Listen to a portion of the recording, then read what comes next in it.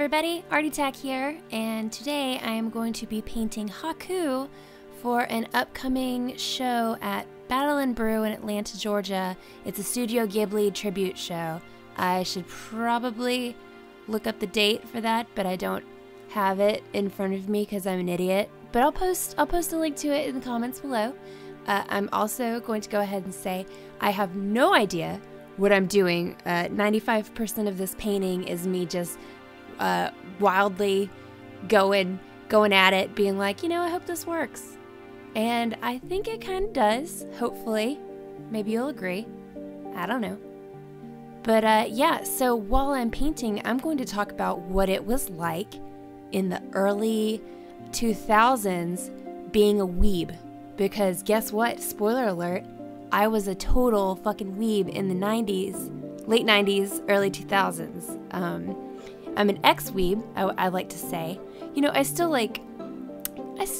kind of like some stuff, I still go hard for Studio Ghibli movies, and, I read Junji Ito mangas and stuff like that, but for the most part, I don't really watch anime anymore. I don't consume it like I did when I was, like, say, 15, 16 years old, but, but back then, way back in the good old days, it was amazing. I loved it.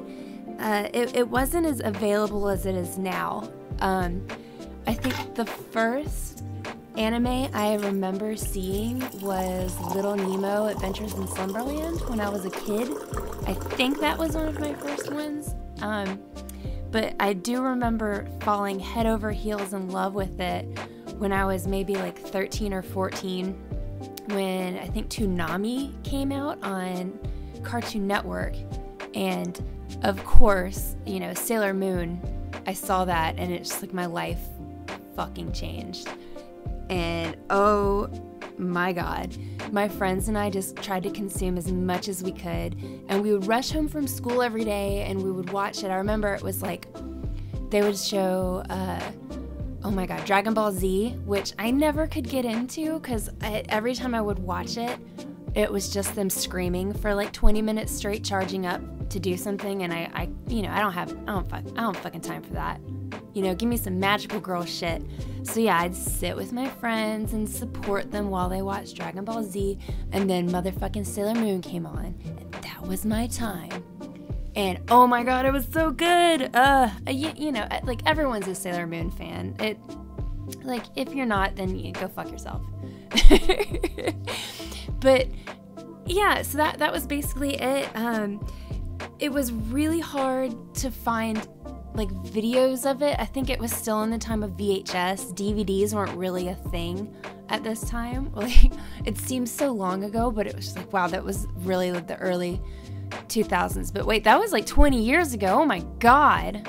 Oh my god. Oh god, I hate myself so much. But yeah, so we would go, there was one store in the mall. It was like, I think it was Tower Records. I can't quite remember. It was one of those places because like it was back when CDs were still a thing, and the place was mostly CDs, but they had a little section of like tapes that you could buy of movies and stuff, and they had the tiniest little anime section ever. And my best friend Michelle and I would go, and we would pick out like one each a week because that was all we could afford, because we were, we're like 14, maybe 15 years old. So they would put out like one or two new ones anyways. There was maybe like 20 total, and they had stuff like Ghost in the Shell and like Vampire Hunter D, and of course like the old classic ones. What's another one? Ninja Scroll was another one. And we would just buy them and like watch them over and over and over. And oh my god, X 1999, that was one of my favorites. And I remember I finally got the manga and I hated the manga. But so that was how we would get our videos. And then there was a bookstore that was right across the way in the mall. And by the way, this was Wolf Chase Mall in Memphis, which it was right when the mall opened, and it was all sparkly and shiny and beautiful. And I heard now it's kind of like crappy and dingy, but it was amazing in the early 2000s. And Yeah, there was a bookstore across the hall, and there was this nerdy guy that worked there that was in charge of buying the mangas. And this was back when mangas first came out. They were they first printed them American style. Like, they would actually reverse the artwork and do it that way, which it actually made it really hard to understand. I remember one of my first ones I ever bought was called Island, and I loved it. And it was about this demon hunter and this rich woman, and the demons were trying to kill her, and so she was paying this demon hunter to basically protect her from the demons, and I loved it. But I remember, like, a lot of the panels, I had a hard time understanding what was going on, and come to find out, it was because they had flipped the artwork, so it would read front to back, you know, like the American way of doing stuff.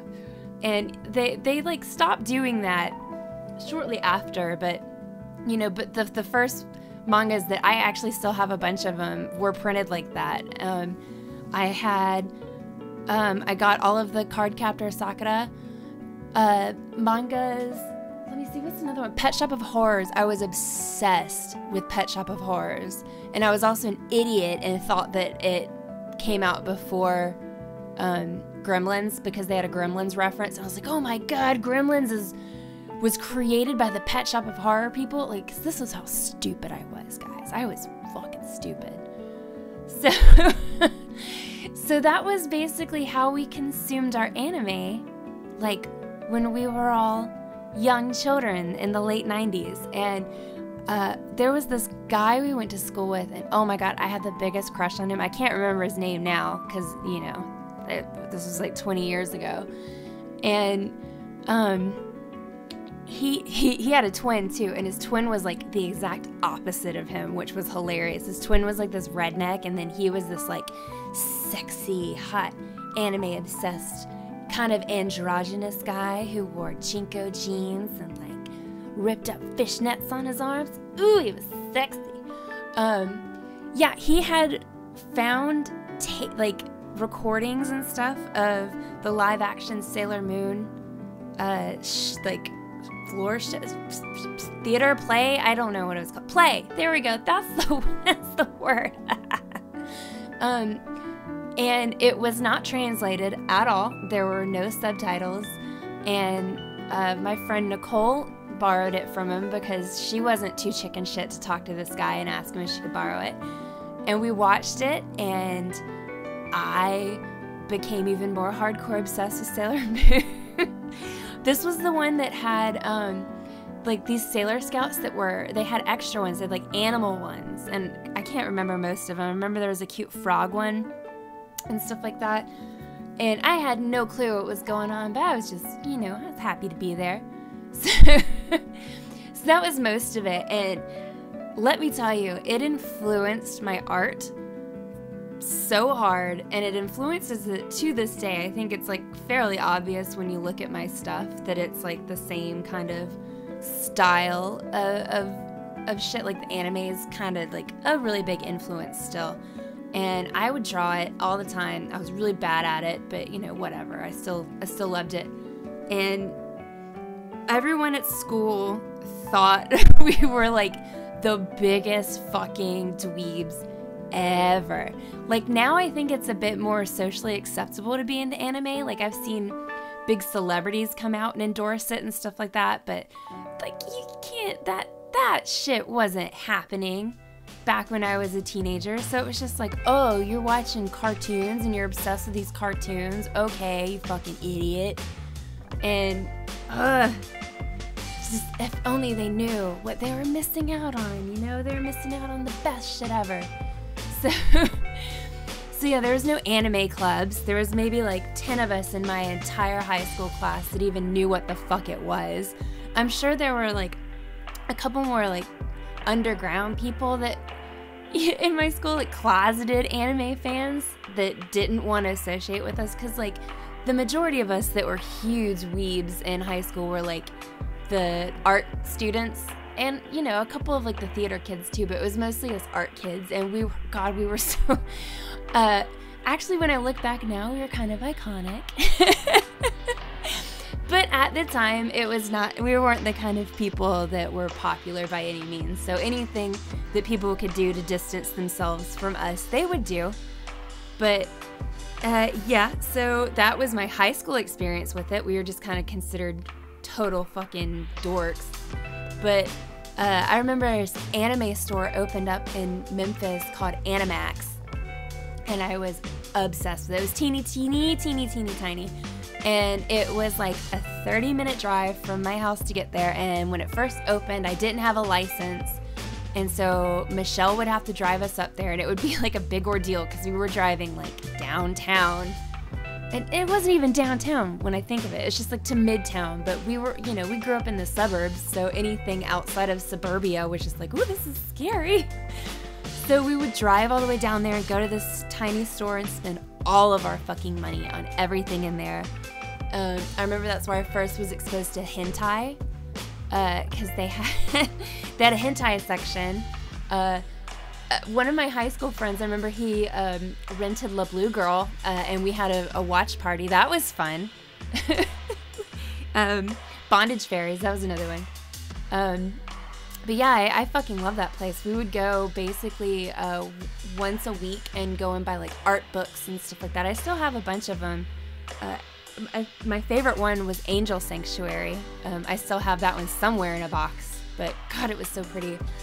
So yeah, that was Animax. When I first got my license, that was the first place I drove to. Oh my God, it was such a fucking dweeb. So yeah, that was that. And they released Princess Mononoke in theaters, and my mom took me to see it, and it was fucking awesome. Oh my God, it was so rad. My whole family went to go see it, and I think that was my first Studio Ghibli movie. And that kind of opened the door for me just falling madly in love with Miyazaki and all of his artwork. And after that, I had to have everything. And a couple years after that, there was a tour that came through Memphis that brought the cat bus to the Children's Museum. And so I fucking went. And since I was a teenager, I guess they let me in. I think now, like, a lot of the children's museums are iffy of an adult going by themselves. But at the time, I was maybe 17. And I went by myself to the Children's Museum to see the cat bus. And I had a digital camera that you had to record on floppy disks in it. It was so fucking huge and massive. And I set it up with a timer and ran and got a photo on the cat bus. And I wish I could find this photo. I have no idea where the hell. It probably just got deleted years ago. But there was nobody there. It was just me running around on this adult life-size cat bus. I think the same one is actually in the Studio Ghibli Museum in Japan to this day, which is super rad. It looks the exact same as the one that I got to see, which was rad. But yeah, Ghibli, Jesus Christ, like that one, that dude's art, that whole studio, I should say, their art is just absolutely insane. Everything they put out is crazy. Spirited Away is my favorite, hands down. And then Princess Mononoke is my second favorite. I mean, those are two of the most popular ones, but they're popular for a reason. Spirited Away, I think, is just an absolute masterpiece of a movie. But yeah, so that's basically my experience of being an anime nerd back in like the late 90s, early 2000s. And God, I really, really wish that I had the resources then that I do now, you know, now that I don't even watch anime, I don't consume it or anything. But it influenced me so much as a kid. Like, it still influences my fashion, like Japanese fashion stuff. Like, I still incorporate it into my style today. I can't escape that. I don't think I ever will. But yeah, I don't know what happened to make me kind of fall out of love with it. I guess it doesn't have the same, it's familiar now, you know. Back then it wasn't familiar, it was brand new, it was exciting. And now it's just like there's too much, it's oversaturated.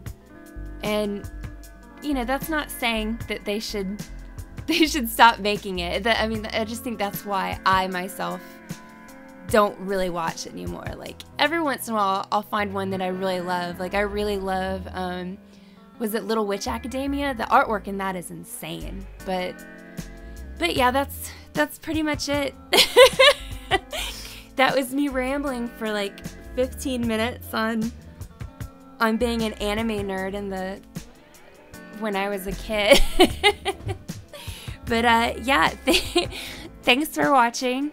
I hope you enjoyed me painting, and I hope you could not tell that the whole time I was painting I was like frantically freaking out and like trying not to act like I was messing up left and right, because I was. But yeah, thanks for watching. If you like the video, please like the video, subscribe. Hopefully I'll be uploading more. I'm kind of slow to do these because editing is hard. But thanks for watching, guys. See you next time.